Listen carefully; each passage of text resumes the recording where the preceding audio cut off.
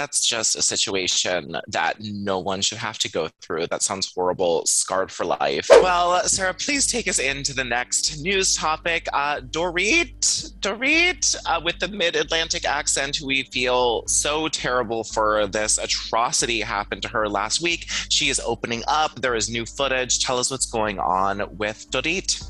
Yes, if you missed it, Dorit Kemsley of the Real Housewives of Beverly Hills, her house was robbed, and police did release the footage of the robbers breaking her glass door and going into her house because they are trying to find these men who stole jewelry and purses and shoes and accessories from her.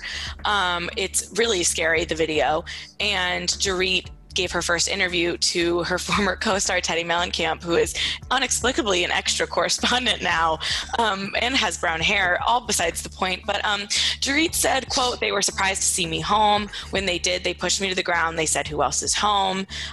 She said they were arguing with each other about murdering her. One of them said, just kill her already, just kill her. And all she could think was, I have to save those babies. I begged them. I begged for my life. I begged for all of our lives. I said, I don't care about it. Take it all. You can have it all. Please, I'm a mother. Please don't hurt me. They need me.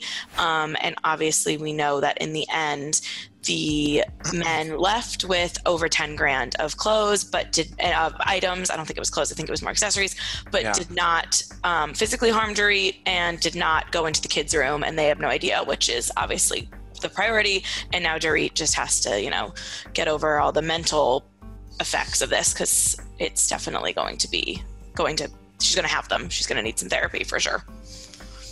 My God, this is so tragic. We sort of knew a little bit from the police calls that they were threatening her life, but hearing it from Dorit, that's just a situation that no one should have to go through. That sounds horrible, scarred for life. Trauma, mama. It is real bad. I feel so terrible for her. And it's not even a time for me to make a sassy joke about her, which I really want to, because I feel bad for the woman. It's just sad. I'm glad her kids were saved from any of this trauma, but we wish Dorit the best and happy healing.